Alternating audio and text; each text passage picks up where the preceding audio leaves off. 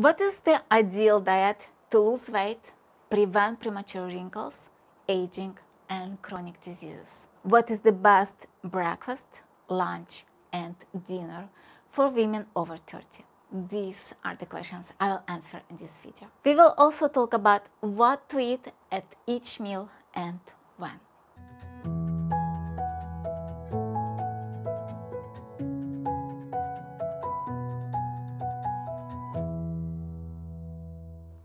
My name is Tanzila. I'm a clinical nutritionist. In my work for the last 10 years, I've helped women to look younger, live longer, and eat for beauty. So today I will reveal what is the best breakfast, the best lunch, and the best dinner for any woman in her 30s and beyond. These meals will help prevent early aging, wrinkles, and diseases. And as you probably know, prevention of diseases, especially those associated with aging, is the best way to a healthy and productive life. And before we get into the main topic of today's video, I will explain why I make a distinction between different age groups. The reason for this is very simple. As you probably know, creating every woman's right nutrition plan is a very individual process. And this largely depends on your hormonal balance, lifestyle, type of work, age, and sometimes genetics. And all of this is because the body of a woman begins to age after 25. So if you continue to eat the way you were eating when you were in your 20s, or if you try to follow the diet of popular 20-year-old models, then it will most likely hurt you more than it will help you. One of the problems that women share with me is the absence of menstruation. Why? Because they follow the example or the advice of young women, or even worse, the advice of men. As a result, they have been missing their periods for a considerable amount of time. So we had to work together for at least 3 months in order to restore their hormonal balance and thereby their menstruation. Therefore, the diet of women over 30 or even 27, 28 years old should be different from the diet of 20-year-old girls. Even more so, it should be different from the diet of men. So if you follow the advice of men and it doesn't work for you, then don't be surprised. And this also applies to the diet of women over 40 or even 37, 38, when a woman approaches their perimenopause or menopause phases.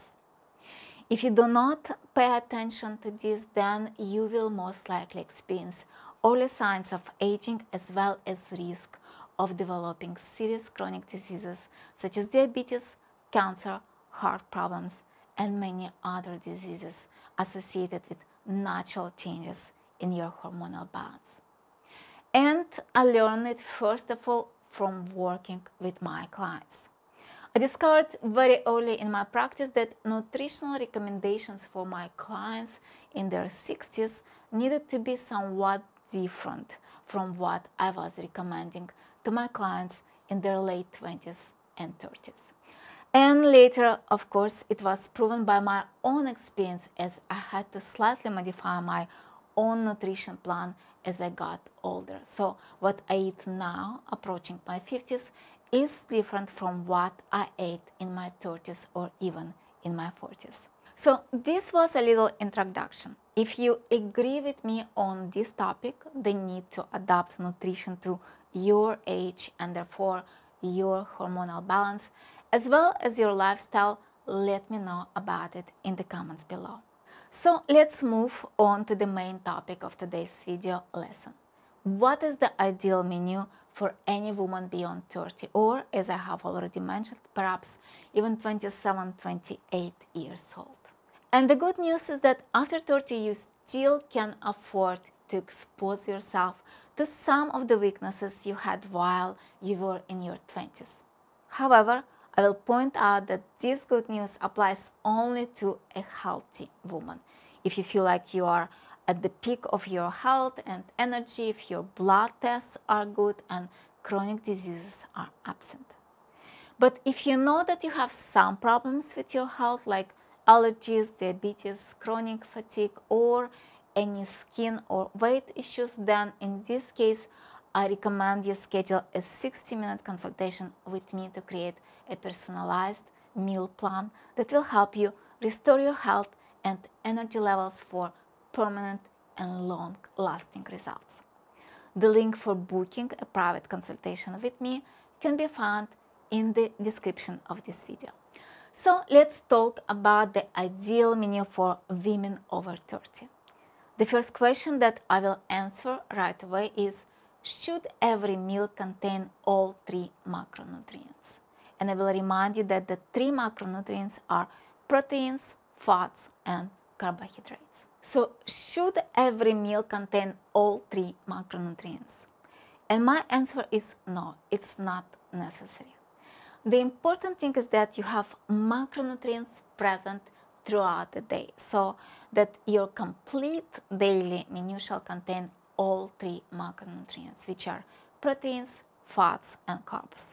For example, if you have carbs for your lunch, then you may have proteins for dinner, or vice versa.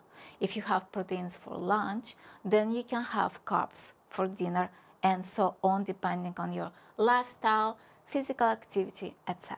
The next question is, how much should you eat? And I will answer this question in detail when we will talk about each meal separately. Also, at the end of today's video, I will talk about what kind of foods I recommend every woman eliminate after 30. So let's begin with breakfast. What should we eat for breakfast? Breakfast is considered one of the most important meals because it breaks the overnight fasting, kickstarts your metabolism, and helps you burn calories throughout the day. It also replenishes your supply of glucose to boost your energy levels and alertness, while also providing other essential nutrients required for good health. Therefore, proper balanced nutrition during breakfast is the key to excellent health and endurance throughout the day. But despite all this, do I agree with the proverb that says, eat breakfast like a king, lunch like a prince, dinner like a beggar? Do I agree with this principle? I actually don't. And let me remind you that in the history of mankind, the lives of kings were short-lived compared to the poorer population. Many have probably heard of a disease called gout. Well, gout has long been considered a disease of kings and aristocrats. So if you want to live a long and healthy life, then I would not recommend having breakfast like a king, especially if you are a woman and not a professional athlete. Therefore, the main recommendation that I give all my clients is the importance of incorporating a morning drink on an empty stomach. The classic morning drink is 1 or 2 cups of warm water with lemon juice. If you want to diversify your morning drinks or you're tired of plain water, then be sure to check out my video 5 morning drinks to start your day. You will find a link to it in the description below. The next step after you have had your morning drink, after about 20 to 40 minutes, you can have your breakfast. And for me, the 2 basic principles for a healthy breakfast are, first of all, to assist your body in its cleansing functions, which our body naturally does during sleep. And the second important function of breakfast is to replenish our body with the necessary nutrients and macronutrients as much as possible. Depending on your lifestyle and what direction you choose in your nutrition, whether you eat animal products or not, you can choose both vegetable or animal foods for your protein intake. It can be a vegetable source of protein such as seeds, nuts, and greens, or if you prefer animal products and you have a strenuous physical activity, you can also add some eggs or seafood in your breakfast. For healthy fats, you can add unrefined oils, nuts, seeds, avocados, or coconut oil. And for carbohydrates, there are several options: vegetables and leafy greens, as well as whole grains, such as buckwheat or quinoa, which will also be a source of fiber and protein. How much should you eat? As much as you need to feel satisfied. The classic portion of any meal is 1 to 3 feasts. Again, it's very individual and depends on your lifestyle. What foods I don't recommend for breakfast? Any muesli or instant cereals are not on my recommended list. The ideal breakfast, in my opinion, should not consist of fast carbs. What is the perfect breakfast that I would recommend for any woman over 30? After having had a morning cleansing drink, the perfect breakfast, in my opinion, is a green smoothie or a chia seed pudding. A green smoothie can contain all 3 macronutrients. These are proteins. For example, spinach is an excellent source of protein and fiber. Healthy fats like avocados, and for carbs, we can add fruits, which are also a great source of fiber. And if after a green smoothie you still feel that you are not satisfied, you can additionally add a chia seed pudding.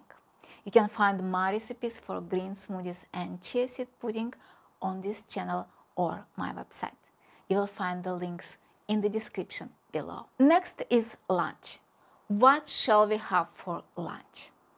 A nutritionally balanced and enjoyable lunch is certainly an important meal that affects your well-being, mood, and energy levels. Again, your choice of lunch largely depends on your lifestyle, active or sedentary. Based on your choice, lunch can consist of either proteins or complex carbohydrates. The only thing you can add to your proteins or carbohydrates is plant-based foods, which are an excellent source of fiber.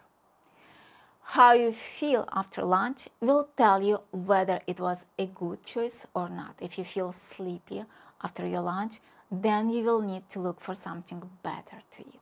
Because if you compensate for a poorly balanced meal with several cups of coffee, then sooner or later serious health issues, including signs of early aging, will begin to appear.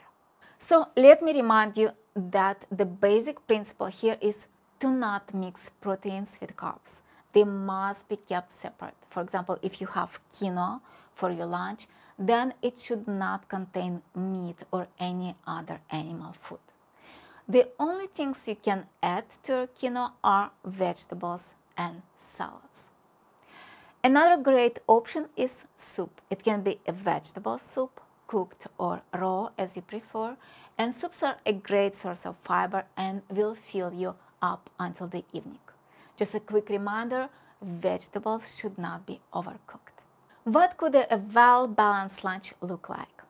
It could be quinoa with lightly steamed vegetables and a green salad. And of course, I strongly recommend including fermented vegetables to your meal. To learn more practical ways on how to look younger, restore your beauty, health, and energy, join me for the series of 4 video lessons, Principles of Optimal Health, Beauty, and Energy, which is still available for registration. It's free and I will share the link in the description of this video. Dinner. What should we eat for dinner? Dinner, ideally, as I emphasized earlier, should be different from your lunch when considering macronutrients. If you had carbohydrates for lunch, let's say quinoa, then in the evening it would be better to have proteins, for example, fish or seafood or meat if you prefer that. Again, I always recommend adding plant-based foods to all your meals, be it leafy greens, salads, steamed or fermented vegetables. Also, as sources of fat, choose only unrefined oils and seeds.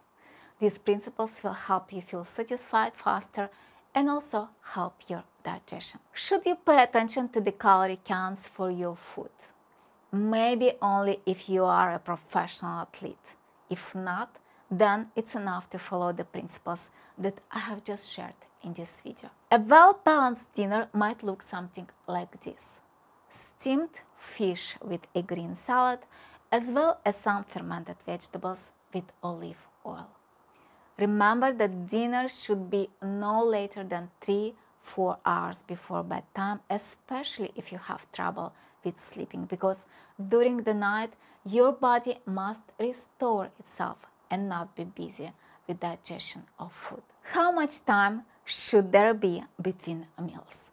Again, the question is very individual. It depends on your lifestyle and work. The basic principle to which I would draw your attention is to not eat if you are not hungry.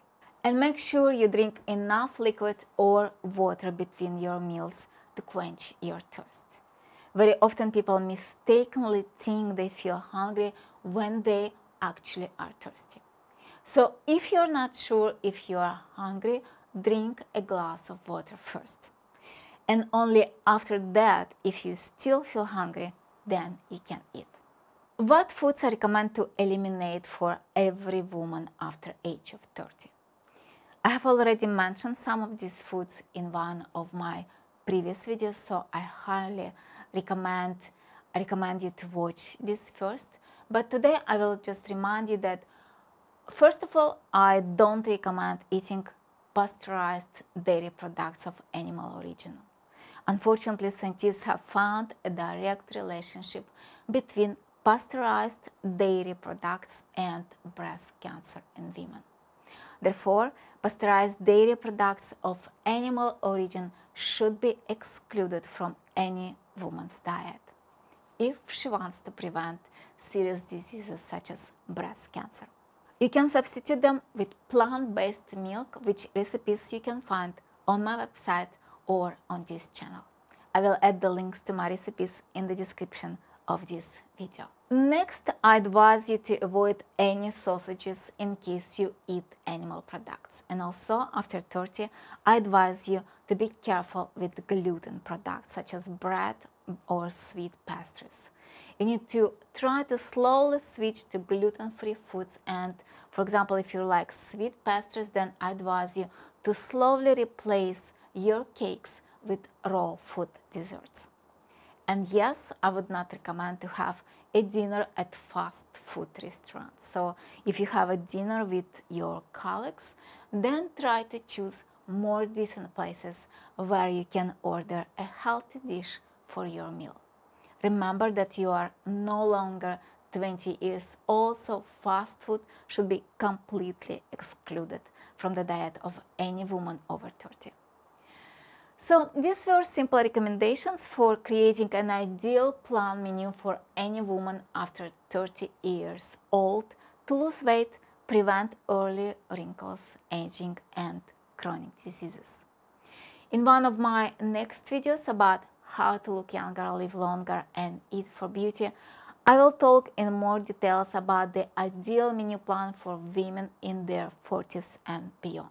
For a more personalized menu plan on your journey towards optimal health, beauty, and longevity, please schedule a private consultation with me via the link below this video. And if you want to learn more about how to look younger, live longer, and eat for beauty, join me for my free video training, Principles of Optimal Health, Beauty, and Energy. In this series of 4 video lessons, I share the main principles for achieving optimal levels of beauty, health, and energy that will help you not only to look younger, but also reverse aging. I also share practical steps and recipes so that you can start to clear your skin, balance your weight, and restore your beauty and health naturally. So follow the link below this video and watch the series of 4 video lessons. I will also share information on how you can work with me via my program Mastery of Optimal Health, Beauty, and Energy as well. If you like this video, let me know in the comments below. Make sure you subscribe to my channel, hit the bell to be notified when I post a new video. And if you have a friend or family member that you know needs extra support on their way to optimal health, beauty, and longevity, please send them this video. I would love to support them on this journey. See you in my next video.